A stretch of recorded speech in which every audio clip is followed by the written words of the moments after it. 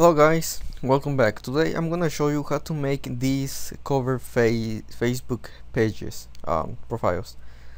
Like you can see, the cover image, it matches with the profile picture. So just like this one, it's gonna be 2 in 1 or 1 in 2. So let's begin.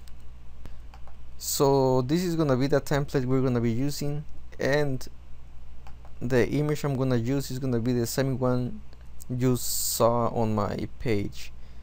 So I'm going to get that image right now, and it's going to be this one. You know what, I'm gonna use the other one, this one right here.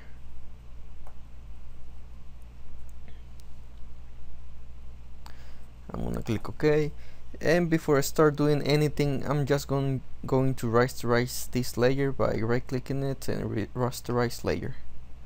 So next I'm going to lower the resolution because this image is too big.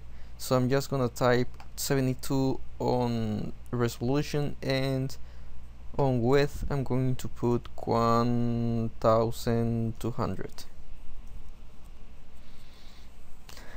And I'm going to move this layer. So this layer is called Cyber Girl. I'm going to be referring to this layer as a woman. So I'm just gonna move the woman layer below the white part or white area layer right there. So next I'm going to press Ctrl T to transform this layer and make it bigger. I'm just going to click this icon right here to maintain the aspect ratio. You can do it by clicking it here or just press Shift key and dragging one of the corners. So I'm just going to move this to one side and I'm going to make it bigger.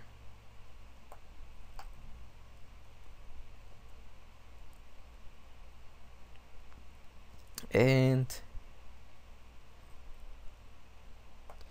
you can use any image you want, but for this tutorial you can use this one to get an idea how to do it. I'm going to put the template in this image on the description for you to download it. You can just give me credit for the image and that's it, or you can use your own image, that doesn't matter. So once you have the image the way you want it, click OK, and as you can see we have this empty space on the right side. So I'm going to fill that out with the same background as the woman. So I'm going to get a rectangular marquee tool. I'm going to select this area. I'm going to deselect that. So I have the rectangular marquee tool selected, and I'm going to put 0 on feather. So next I'm going to select that again.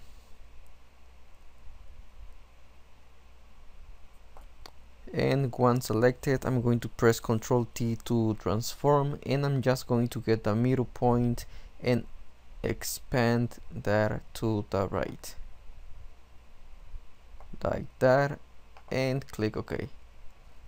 Ctrl D to deselect, and like you can see we have the background all the way to the right. And here is like an empty space. You can put anything you want, but this is just a tutorial, so I'm just gonna leave it like that. So next we're done with this. The next thing is to save the images for the cover and the profile picture. So what I'm gonna do next is get the crop tool, and I'm going to zoom the image, and I'm going to move the crop to the lower part of the cropped area, and I'm going to move it just till here. I'm gonna press enter or OK, and I'm going to deselect the white area, the white part layer. So I click on the eye icon to deselect that, and I'm just going to save this by going to File, Save for Web, and Save. And you can name it anything you like. I have it right here. I'm just gonna replace that, so I'm going to click Save, Replace, and that's it. So next I'm going to press Ctrl Alt and Z to go back, and I'm gonna get the crop tool again, and I'm going to do the same thing back with the profile picture square. I'm just gonna move all the crop thing to this little square, and I'm going to make sure to put the area of the crop tool inside the white lines, just like that.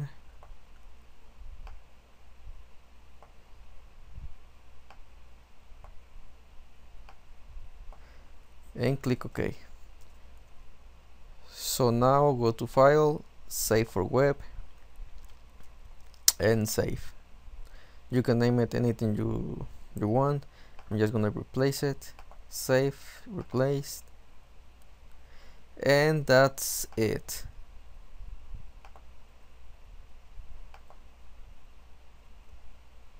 So I'm going to go to my page on Facebook, and I'm gonna move the mouse inside the cover image and click Change Cover. Then just click on Upload Photo and select the image you just saved and click OK.